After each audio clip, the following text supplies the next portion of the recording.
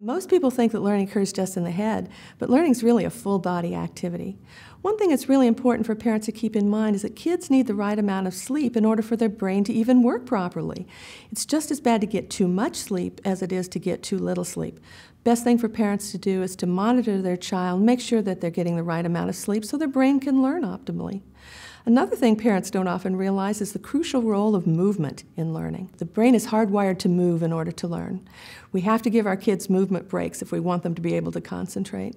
And the very most important factor to keep in mind is the crucial role of emotion in learning. Kids who are stressed, who are under pressure, who are afraid, they just can't learn. Their brain just won't function. We have to help our kids feel happy and secure and peaceful if we want them to be successful in school.